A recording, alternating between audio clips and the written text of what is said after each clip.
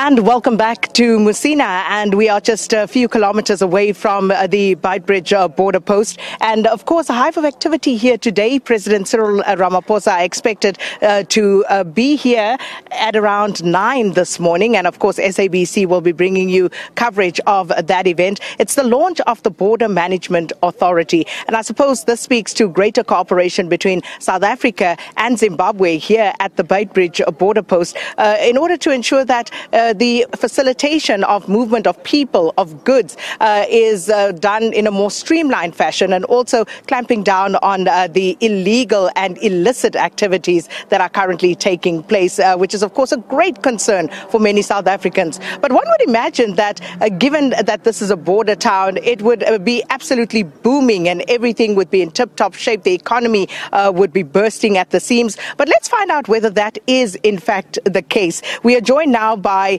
the mayor of the Musina Local Municipality, and this is, of course, Mr. Godfrey Mawela. Thanks so much for your time this morning, Mr. Mawela. Welcome to Morning Live. Is your town actually seeing the benefits? Is the municipality benefiting from being here at the entry point to South Africa and, of course, the first stop for people as they cross the Limpopo River? No, thanks, Sakina. As the municipality, we can say that we are strategically located, but currently, given the illegal activities that are happening, we are not benefiting anything. Actually, we see it as a burden because the flow of illegal undocumented foreign nationals is a burden to the municipality. So currently, there is nothing of a benefit, but more of a burden. So expand on that for us, please, Mr. Mayor, because if people cross the border, you would imagine they are spending money. So it would give the economy a boost. But you say it's a burden. So in what way? Are people not spending? What exactly is the problem as you experience it as the Musina municipality? Look, they do spend money in our shops here, this side. But what we are referring to when we talk about the burden is that we are a municipality that budgets for the local people. But when these foreign nationals come without our knowledge, they also use the same infrastructure, the same budget that we have budgeted for our almost 100,000 people. But when they come undocumented, it becomes a serious problem. We are a municipality that is struggling with water and a number of service delivery issues. So with a uncontrolled flow of foreign nationals, illegal ones, becomes a burden. Do you have any sort of estimate of how many people you are having to accommodate those who have made their way to your municipality illegally? I can't be specific with numbers, but a lot. Thousands of illegal foreigners are in our town. It's a serious problem.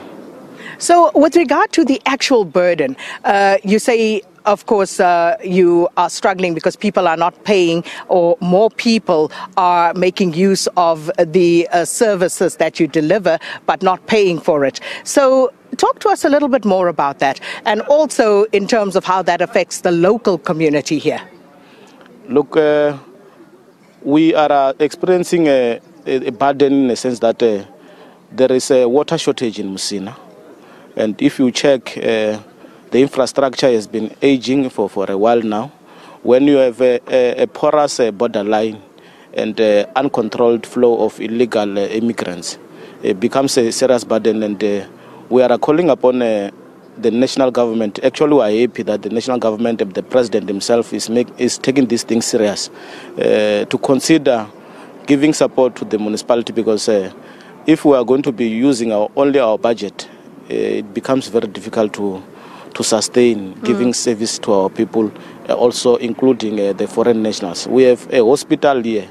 If you go to the Musina hospital, they will tell you that they receive foreign nationals almost every now and then. Actually, the hospital is home to the foreign nationals who are coming here illegal, and they can't turn them away. Look, they are using the medication. Everything that is in the hospital is meant for our people here, but it ends up servicing illegal foreigners who are coming here illegally. It affects us negatively as the municipality, and we want the national government to be coming to party to help us arrest the situation. It's not a new situation, so I would imagine that you have complained about it before. So what sort of interventions have there been?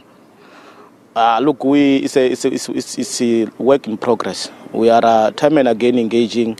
Lastly, we have the Minister of Health who was here. We took him to the hospital to experience, to get to see the challenges that the hospital is facing.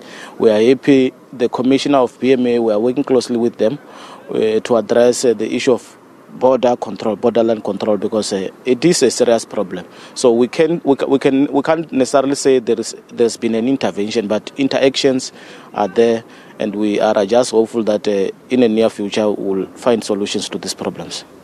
Well, that's the mayor, and talking about the burden of having to deal with people who cross into South Africa and, of course, then demand services in as much as the locals do from the municipality. The mayor says that the hospital, as it stands right now, has now become overrun with foreign nationals seeking medical services. They can't be turned away. But the question is then, what happens to the locals in that instance?